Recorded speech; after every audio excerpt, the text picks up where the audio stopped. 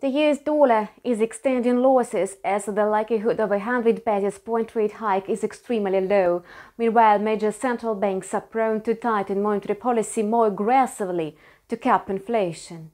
Today, the United Kingdom has unveiled its inflation report. Although consumer prices in the UK climbed to 9.4% from 9.1%, traders ignored this data. Forex remained almost unchanged, with the main currencies trading flat. Economists had expected an increase to 8.5%. However, it was not the main reason for the muted market reaction. The fact is that speculators are anticipating the ECB meeting scheduled for tomorrow. Given that the ECB has not clarified yet its further moves on a monetary policy, especially on the key rates, investors are unwilling to take risks. This is why trading on Forex is likely to be sluggish until tomorrow's ECB meeting, so currencies will hardly move from their current levels.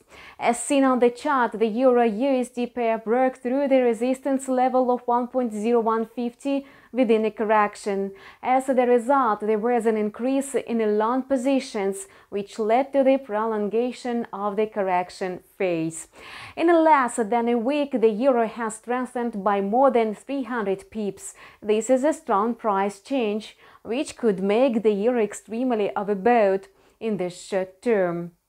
The price is stuck at the highs of the currency correction phase, signaling the accumulation of trading forces, so there might be new sharp fluctuations in the near term. It's better to open long positions if the price consolidates above 1.0280 on the 4-hour chart. It's recommended to open short positions if the pair remains below 1.0200 on the 4-hour chart. The GBP-USD pair reached the psychologically important level of 1.2000 within the correction. The price is also moving in the narrow range along the indicated level. It appears a strong correlation between the Euro-USD and the GBP-USD pairs persists. So, traders are closely monitoring price movements near the psychologically important levels of 1.1950, 1.20 and 1.2050.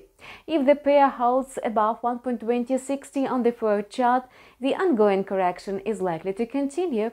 If the price drops below 1.1920 on the 4-hour chart, it may indicate a gradual recovery of the US dollar. How we're going to be in the short term, we will definitely tell you in our next news releases.